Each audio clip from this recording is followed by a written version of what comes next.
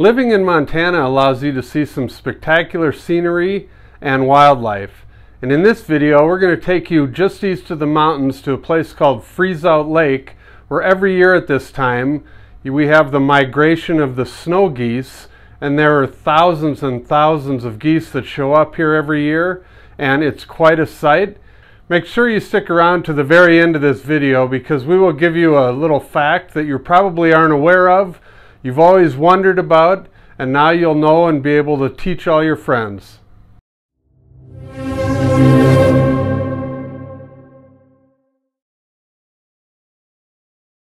So last week we took a trip over to Freezeout Lake, Montana, which is located just west of Great Falls in between Choteau and Fairfield.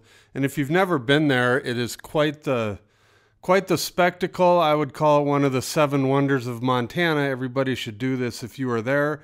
It was about a 3-hour drive from the Flathead Valley, and we took off on Highway 2 heading east, and you go right basically along the southern border of Glacier National Park the whole way. So you get spectacular views of the park, especially if it's a nice day. You're right along the middle fork of the Flathead River.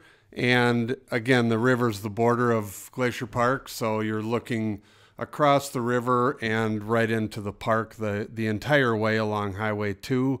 It is very mountainous, and if at the end you go over Marias Pass, which will then bring you down into Browning and the east side of Montana.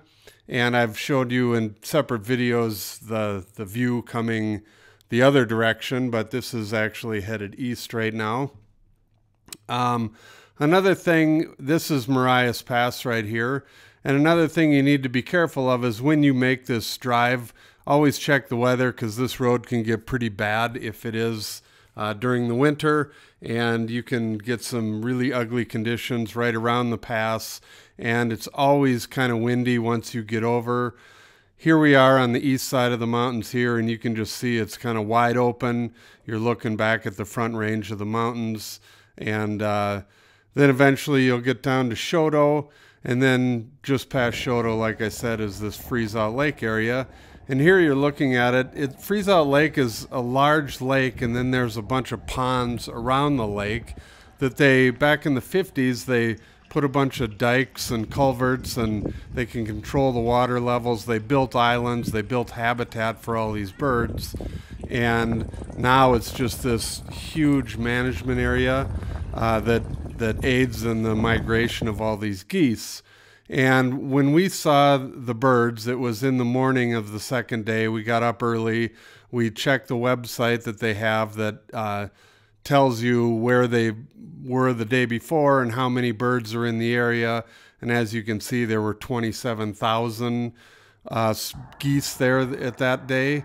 So these geese had spent the winter in central California, and then they head north up to northern California and southern Oregon, and then they stage there, and then they all, in one trip, without stopping, they fly from there over to Freezeout Lake. It's about a 600-mile flight, and they do it in 15 to 18 hours, and then they stay here for a week or so, and then from here they head up to the Arctic. So just like the website said, right at first light, all 27,000 geese took off and flew over us. It was pretty cool, so check this out.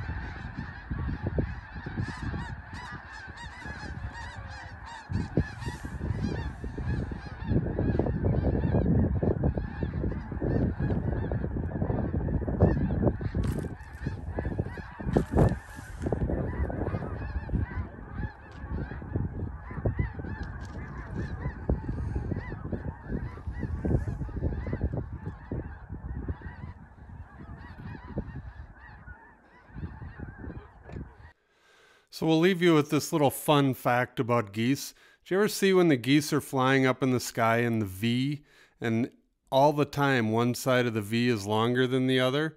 Do you know why that is? It's because there are more geese on the longer side of the V. So now you can use that to impress all your friends and neighbors. Thank you for watching our video. Please call, text, or email for more information. And don't forget to watch our other videos about Montana.